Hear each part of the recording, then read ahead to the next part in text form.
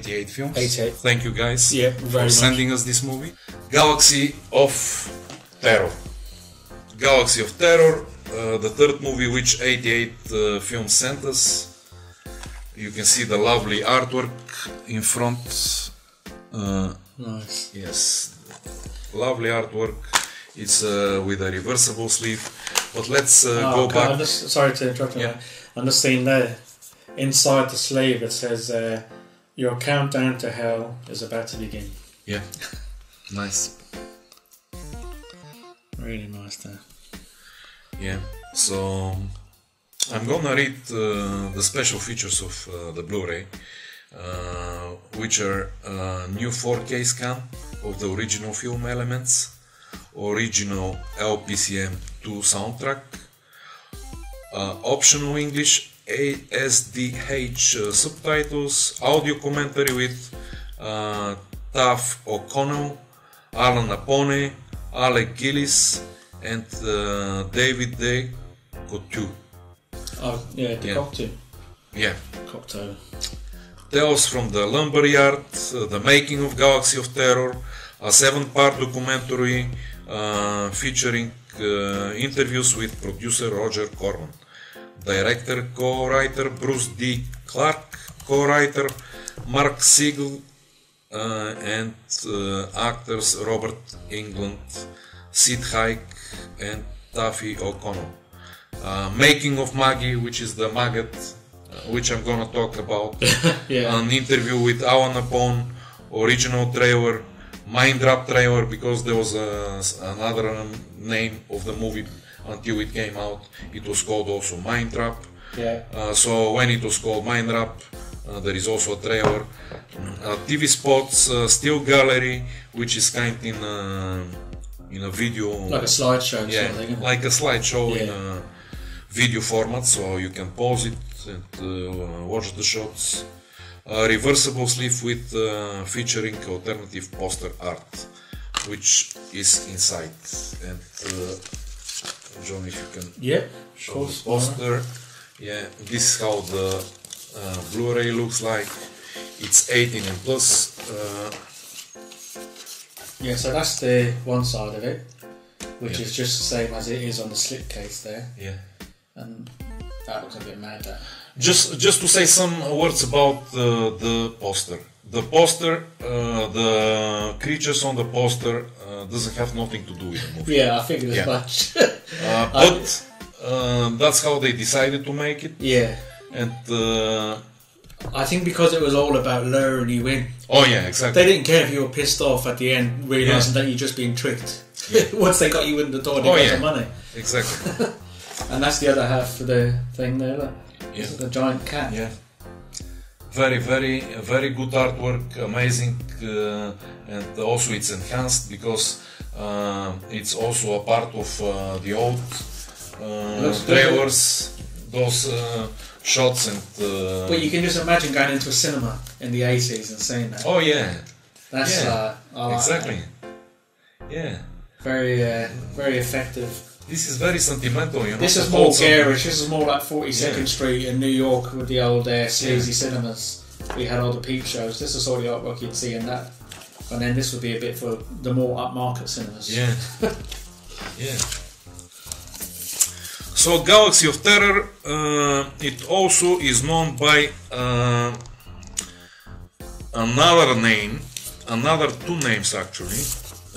So at one point it was about to be called Quest, then Planet of Horror and Mind Drop, and Infinity of Terror. So the movie came off a lot of renaming, you know. Yeah. There is a lot of interesting things about the movie, which I'm gonna talk about in a moment. I'm just gonna check from the other side. Yeah, so it is 5 rating in IMDb. It's 1 hour and 21 minutes, action, adventure, horror.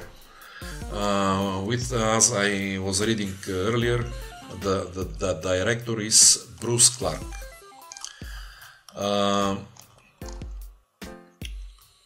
The movie is 16:9 format. Okay. And it's similar to Star Trek, Star Wars, you know, it was influenced by these movies. You can see the influence there, but with added horror elements. Yeah. It's kind of... And gore and guts and all that. A lot of gore. Yeah. Yeah. It's a bit like Evil Dead, you know. But that was the thing, though. Those sort of films, that's what people wanted. That sold. Horror still sells. So that's what drew the crowds in. Yeah. Oh yeah, exactly. At that time, life was boring, you know. Yeah. Nothing was happening in the 70s, you know. So people wanted to see a film with some, if it had blood, tits, stuff like that. They were like, that's all I need to know, man. Let's go. Get my ticket. Yeah. So yeah, the synopsis is about a crew of a spaceship flying to an unknown planet where they find a pyramid with strange creatures. Yeah. And there are those creatures like there is this giant worm and kind of alien creatures also with tentacles trapped in a pyramid for million years, you know. They're there, so they're entering this pyramid. By the way, talking about this pyramid, just to say, man, there was one scene which fascinated me, man. And later on you're gonna understand why. Yeah. And whose fault was it? Because we're gonna talk about that. But this scene was when they are climbing this hill, the whole crew, you know, because in the beginning the crew is whole, and they're climbing the hill, and little by little there is this pyramid which is revealing, you know, in front of you, you know.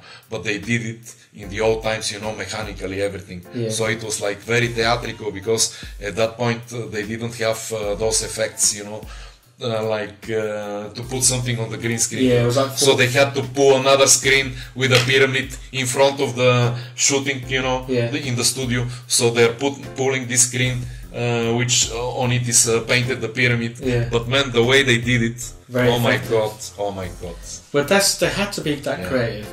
I mean, you see a lot of films like that, even in Star Wars, a lot of the backgrounds are matte. Like, I'll tell you, give an example, when Vader comes into this Death Star, I think it's in the first Star Wars, and you see all the soldiers, it has a zoomed out look, and they're all lined up. That's a matte painting, they're not even there. Exactly. Very clever the way they did it back then. But this scene was very effective, man. When they're looking, so they I'm not gonna talk about what happens a lot, but I'll just say that they crashed on this planet. It's kind of like Alien ripoff. It's interesting to see how they did it back then, you know. How they painted all this, because man, the way they painted it, the way they used like lighting, so as to make it a bit dark, a bit mystical, a bit kind of scary. The way they made it, man, it was amazing. That was getting people, like, you would have to get someone who was a really good matte artist. And at the top of their game. And they would, because it wasn't as expensive as CGI, because you didn't have CGI. So but like you said, it was very effective. Do you know what I mean? It was. And I actually, I'll tell you what, I actually prefer that. I prefer matte paintings and stuff like that to CGI. For me, it's a lot more moody, and it sets the mood a lot better, I think. So just to come back to the movie, correct. I agree completely with you. You know. And this type of shooting a movie is kind of more appealing to me, and for the eyes also, because there is not because in CGI there is a lot of like scenes which are shot on very high frame rate, so as after they try to compress it and choose how to show, what to show, because the human eye cannot see 200 frames per second, you know, like in real time. So they have to present you the best angles, so as the human eye not to get tired, because if you it's like going on a roller coaster, man.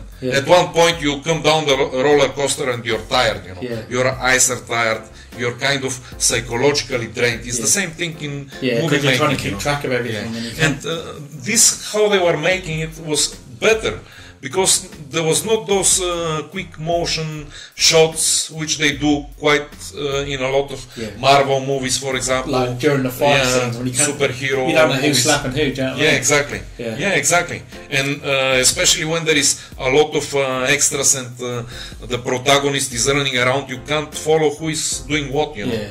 You get lost, and you don't know where you are, and you kind of get frustrated in watching the scene. But at that time they were doing it in a different way, and I think the old cinema shooting was kind of more better in a way, you know. Mate, you're not wrong, and I'll tell you why, because just as you were saying about how they filmed it, there's a Robin Hood movie from the 1930s, where Errol Flynn. And Errol Flynn was an expert sword fighter, like fencing. And he's fighting the sheriff, who's played by Basil Rathbone, who also was an expert fencer. And there's a bit in it that's been copied millions of times by other films now, where so they're having like the sword fight going down the stairs, and then they kind of go off screen, and the camera stays where it is, and you're looking at their shadows fighting. And they're off screen, and then they come back on screen doing the sword fight. But for that moment, you're looking at the shadows. And this was the 1930s, mate. Can you imagine? And it's so good. It's so effective. And films have been copying it since forever. Because it was that, it sticks in your mind. That's the sort of filmmaking they need to get back to, mate. Exactly. But they were doing it in a better way. It was more mechanical, more without CGI, but it was very effective. And there is a lot of blood, a lot of horrific deaths. You know, when exploring the pyramid, one of the crew dies in a horrible way. Another one gets his hand cut, and then his hand starts to move and kills him, you know, with some crystals, but I'm not gonna talk about this. You can watch it. Another another member of the crew gets raped by one of the creatures, man. Oh my god! And this is oh my god, man. Oh my god, exactly. I said, how can they do that? You know? How can they film that? But it's too well shot, you know. It's kind of, the angles are good, and then they cutted it because they couldn't pass the movie in the USA, so they had to go one time. Then they cutted it, and then they came back. They spoke with the studio. The studio said, listen, you need to make it more appealing so as to lure the viewer. So they added some stuff which was okay, but then when they went to rate it, they didn't rate it again because they said it's the sounds which the woman is making are too kind of too much, you know. So they had to render it again, to cut it again, and it went through a lot of stages until the movie came out, you know. And but I'm leaving to talk about the most important thing of the movie at the end. But listen to this. So I'm just talking about the crew now. They have these nice suits, and I was thinking and looking about everything, you know, the whole movie, and I was thinking, wow, this movie, how they made it at that time, you know, it's so visionary, you know. But you'll see why. So it was interesting also the backpack. It had these backpacks of the crews. They had two hooks, so they hooked them at the back, and on top of it there are these floodlights between the shoulders, you know, so the when they shoot it's very dark, but the crew goes with these floodlights, and it's very futuristic, by the way. The whole you know, backpack, the way now they do the same way some backpacks, you know, like push bikes, backpacks, they do them with the same shape, and I'm sure that these companies took ideas from this movie. Honestly, and but man, it's very interesting how the end of the movie was, you know, but it's the viewer to decide to decode it, you know. Because at one point the whole crew got confused. They little by little started dying one by one in different horrific ways, as I said earlier, and they just wanted to show you that this pyramid is messing with their mind. They started to see their fears. At one point, their fears started to kill. Like manifest, to be manifested, and it was very, very confusing. The end of the movie, you know. But what do you expect when James Cameron is assistant director of Galaxy of Terror? Man, can you imagine? Terminator. Can you imagine? And Avatar and stuff. So there is this interview with Alan Apone, which is the makeup artist of Iron Man 1 and 2 also. And he speaks there about how he was collaborating with James Cameron, which they were calling Jim at that time for some reason. He's also a second unit director, James Cameron, in this movie. And all the dead scenes are shot by him. Yes. And then he went on so to do this Aliens. was the cherry on the pie, which I started to... because that's when he was really started, because he did the second Piranha movie. And that was, I think that was his first proper directing. Also the scene when one of the crew gets his arm cut, and later his arm is full of maggots, you know, there is these maggots around. And when they were shooting it, the maggots were not moving, so they were just still there sleeping, you know, on the prosthetic. And he came with the idea, James Cameron, came with the idea to electroshock the maggots so they can start moving, you know. Can you imagine? How clever is that? Oh my god, man. And the scene is amazing, this prosthetic, and you know, it's very well done, you know. And you can see this hand and the maggots on top, like kind of moving, really moving, you know. You can say, wow. And when you know what is the reason, you appreciate it more, because then I said, oh, let me rewatch this. So I started the movie again. I went to this part with the maggots and I started watching it. You know, it's really good how he came with this idea, man. James Cameron is James Cameron, what to say, you know.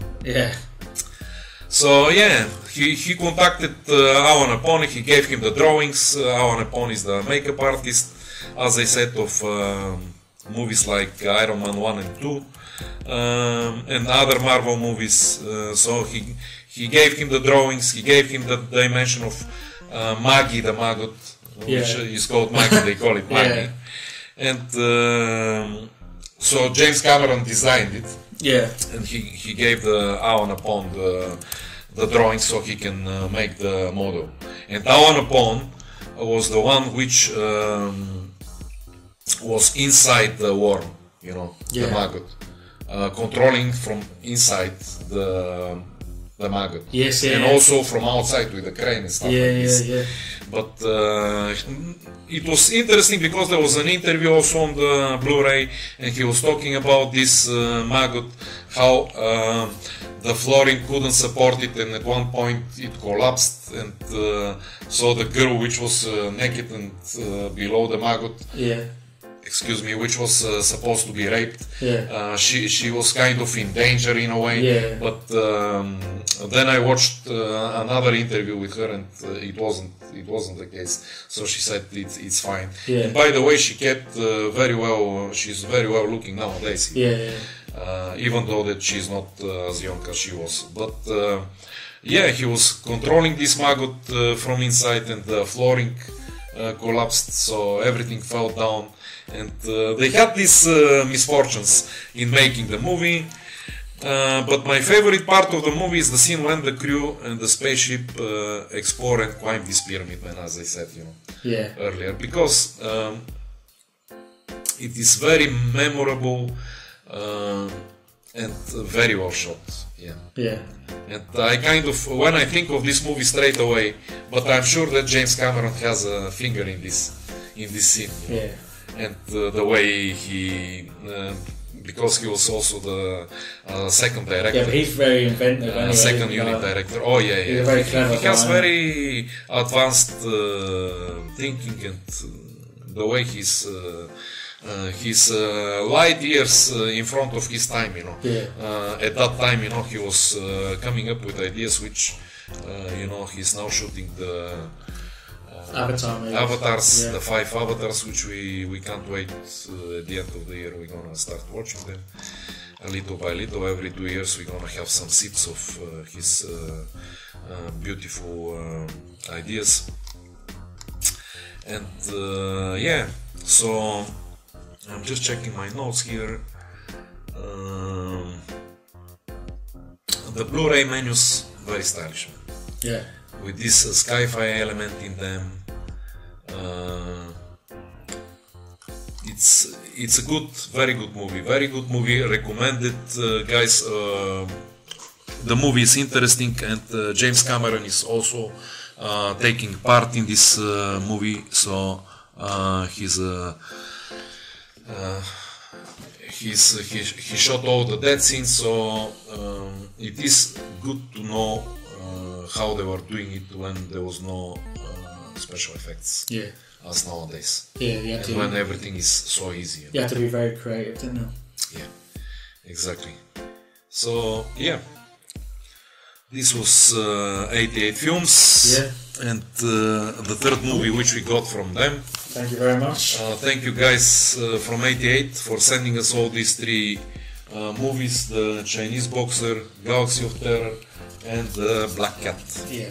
Beautiful. Thank you. Lovely movies with beautiful content, like also inside the Blu-rays, all these posters which each Blu-ray has, and the print is such on a high level. Yeah. It's amazing. Thank you guys. Thank you very much. And, yeah. Nice.